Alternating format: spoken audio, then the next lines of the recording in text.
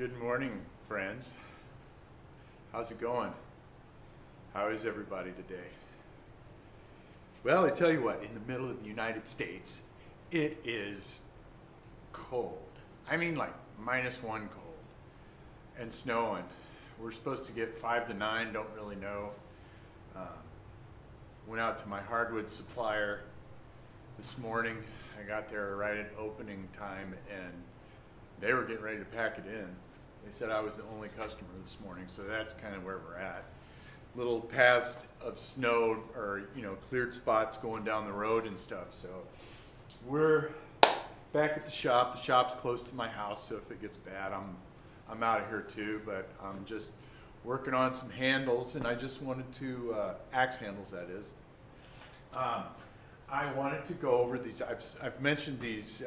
What a interesting, shall we say, scenario these Pulaski handles are. If you don't know what a Pulaski is, here is a Pulaski head. It's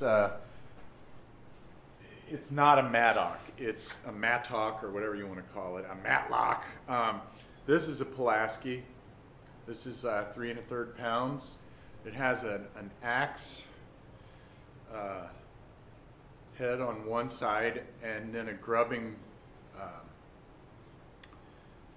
end on the other. This gets sharpened, and I don't know. Jay, I'm sorry, I forgot which edge gets ground. I think it's the bottom side, and it gets ground at 45 degrees. If not the bottom, it's the top, but I think it's the bottom. Just thought I'd pop in. Check out Jay Daniels' channel. I believe his video, I'm sure he'll pop in and weigh in on the Pulaski thing. He's far more knowledgeable about Pulaskis than I am. But he has a video, Stand Up and Grub, I believe. And I believe he also has, I don't know if it's in the same video or not, but he actually runs through sharpening a Pulaski. Definitely worth a gander. All right, back to the show. And these are used, the fire jumpers in the wildfires and whatnot, when they're doing a fire line or a skirmish line, whatever you want to cut. They're digging a trench basically, and these are what they strap on their back. Jay's a member of the fire department where he lives in his area up by his ranch. He's a supervisor. I don't know, you'll have to ask him, but they have a fire department there, and he's very well versed and very knowledgeable in the use of a Pulaski, how to properly use it, how a bunch of guys, when they go into a fire, how they spread out and dig a trench to hopefully get the fire to not jump the trench. Just kind of fell in love with them. It's an axe. I gotta have one. I gotta have one. Typically though, they go on a 40-inch handle, which, I mean, what the heck?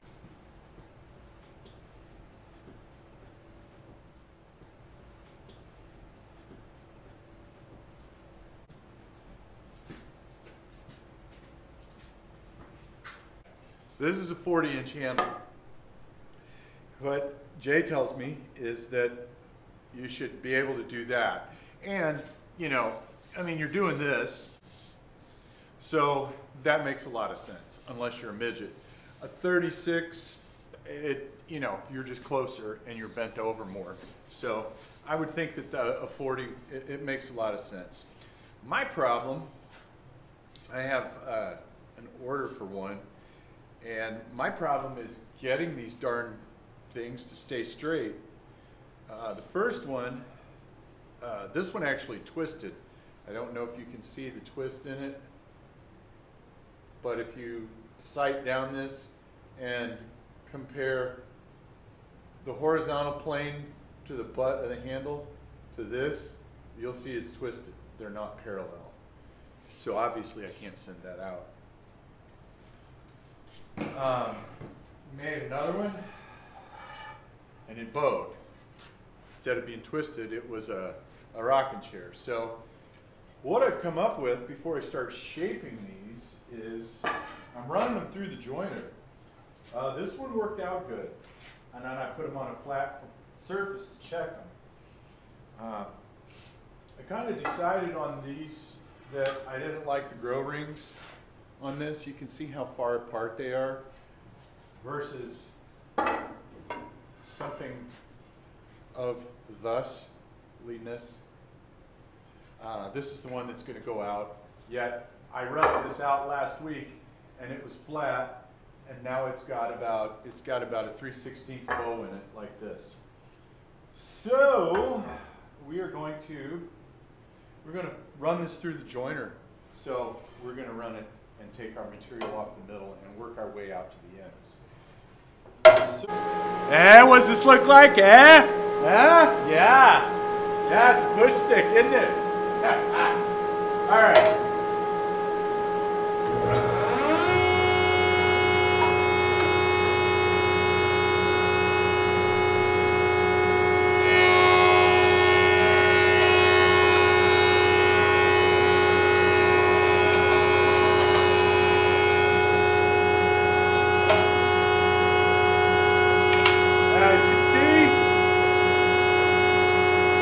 More in the middle, nothing here, nothing here.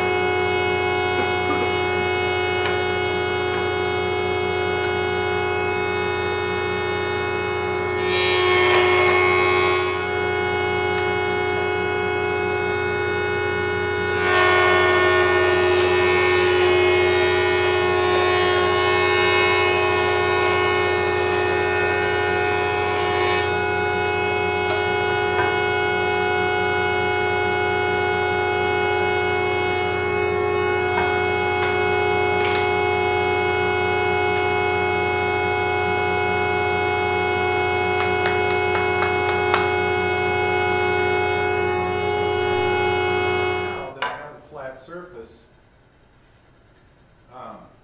If I ran this top side through the joiner, I wouldn't have necessarily this surface being in the side I just jointed being in relationship to the second side I would potentially join. So we generally don't run the next side through the joiner. We run this through the planer, which the planer will follow. It'll run through the planer jointed edge down in the bed of the planer, and that will follow. It will parallel these two sides. And I don't know if you can see this, but I mean this thing is up every bit of 3/16 here in the middle. See how that waggles?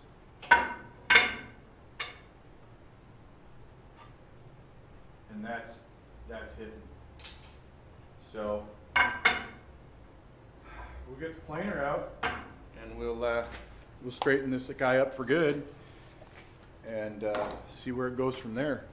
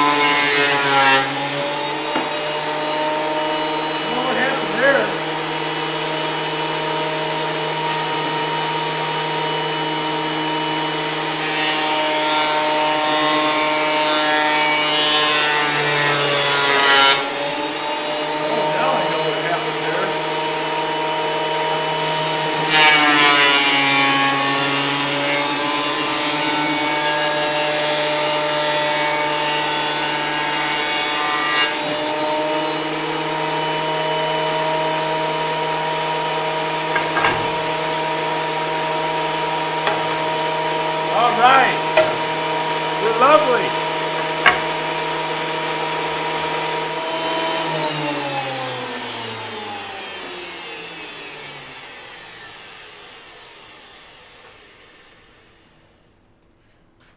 we're at less than a 16th. If this was a cabinet door and its sights, way better. If you don't have machinery, if you're just doing this by hand, when you go to pick out your wood for, and I would suggest picking out your own wood, someone else picking it for you, they're not going to do it like you would. I mean, it's just straight up. It's not. So anyway, when you get a board, if you don't have things to straighten your boards with, there's a couple of different alternatives that you have. First of all, you want to select premium hickory, white oak, whatever material you're using. When you pull your board, you want to look down one of the corners, and that will help you to determine a twist, basically two ends of the boards turning in opposite ways. That'd be a twist, or a crown. Crown this way.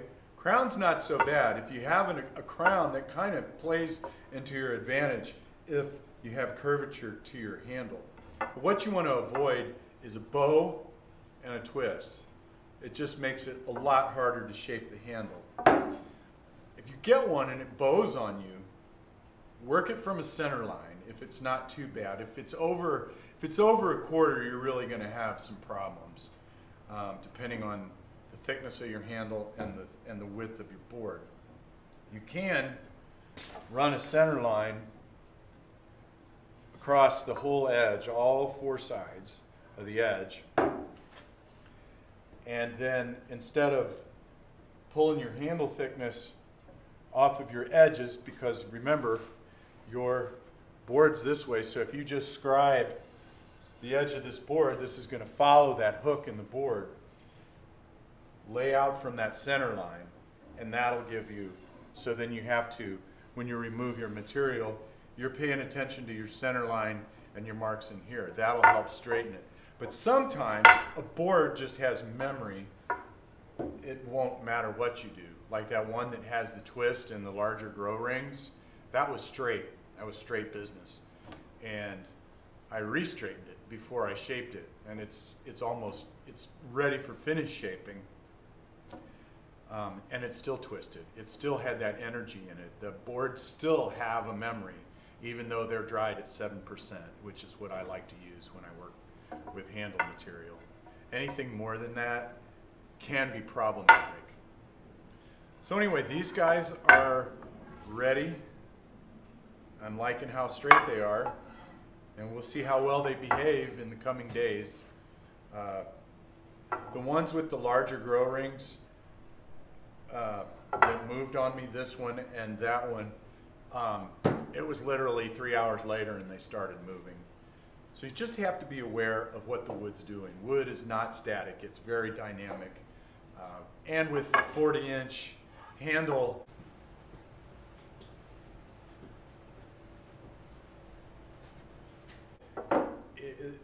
for some reason these 30s, they're just right where these blanks I shaped roughly, got them thickness and width, and they've stayed great. So what are you gonna do about it? I don't know. Oh Lord, I can't believe how cold it is. Anyway, it's Monday. Let's get to Friday. Let's pump each other up. I appreciate all of the texts you guys send me, all of the messaging. It's great. Pilk Pulk, you got your saw from Buckin. That's awesome. I'm stoked. I can't wait to see it in some wood. Just everybody. Tasman is blowing up. Tree Fella and his tree buggy for Ground Gal. It's just great to see everybody rocking it. Cosmic got his axe from Buckin. Kim and Angie I'm glad you guys are safe. That is, I still can't believe what, I couldn't believe what I was reading when you were telling me about that truck accident. That's amazing. Glad you guys made it and are doing well. We all have things to do. We've got to keep the kindness rolling, and just keep supporting each other and try to lift each other up and lift others up, and just set the standard. Everybody stay warm, stay healthy, and I will talk to you soon.